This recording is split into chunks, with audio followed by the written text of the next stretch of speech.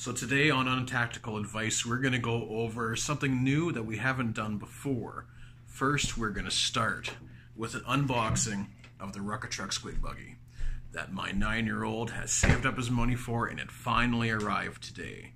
So we're going to do a quick unboxing, and then we're going to go over some more Untactical advice.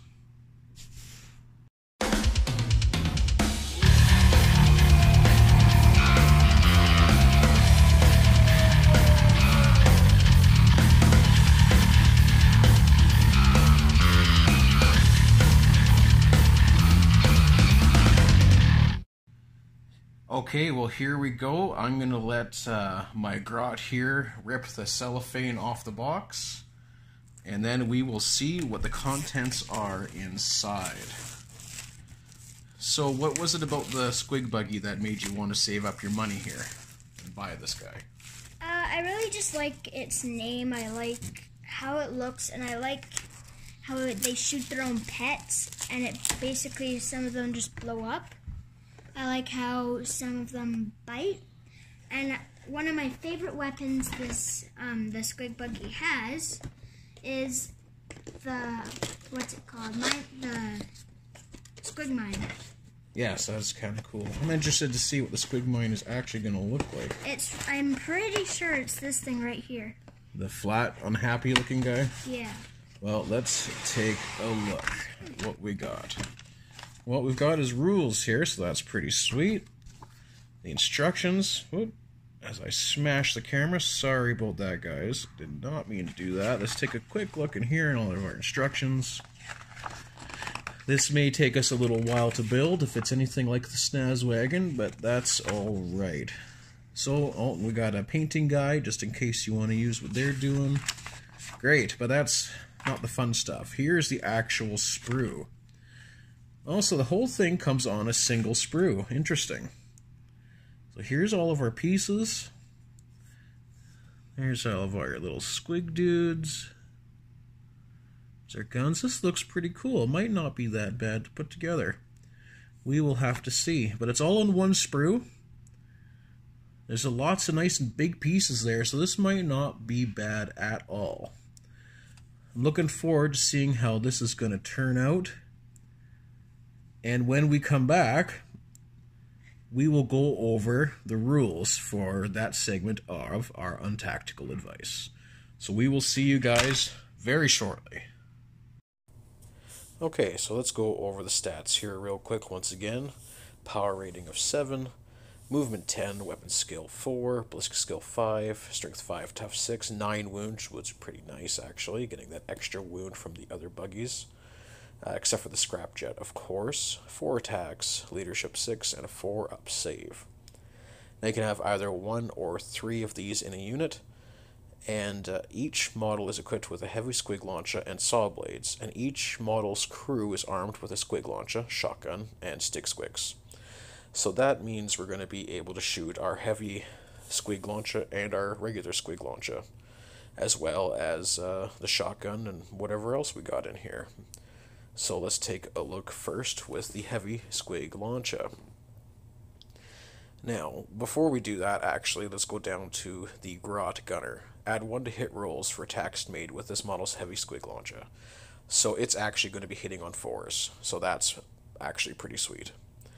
So, now both of these guns are very similar, but heavy squig launcher, we got the bile squig, 36-inch range, assault 2d6, strength asterisk. This weapon always wounds on 4+ unless it targets a vehicle or titanic unit, in which case on a 6+. No AP, 1 damage, but 2d6 shots is alright actually.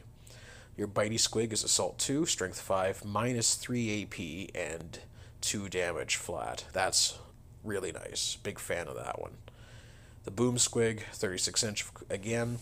Assault 2d3, strength 6 -1, and d3 damage. So not as reliable as the bitey squig, but you're going to potentially get more shots with a 2d3. Or at least the same amount of shots. Now our shotgun is 12-inch range, assault 2, strength 3, 1. And if the target is within half range, add 1 to the weapon strength. So if you're within 6, you're going to get strength 4, but still not too fancy. Now our regular Squig launcher, now this is the one that's going to hit on 5. It's basically got the same profile as above, but with less shots. So instead of, for example, the 2d6, we're going to get the d6.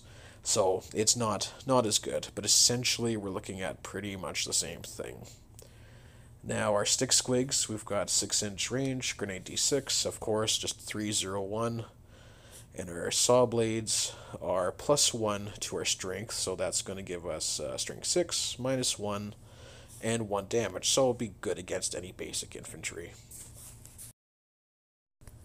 Okay, so into the abilities here. We got Here We Go, Mob Rule, Daka Daka Daka, and Speed Mob.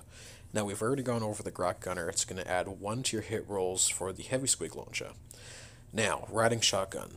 When this model shoots, it can throw a grenade and shoot with its pistols, in addition to any other weapons. So if you're in range, let her buck. Just shoot at whatever you can. Now, Explodes, if reduced to 0 wounds. On a 6, it explodes, and each unit within 3 inches suffers D3 mortal wounds, so that's okay. It'd be nice if you could get the 3 out there. Now, for the interesting part here, the Squig Mine.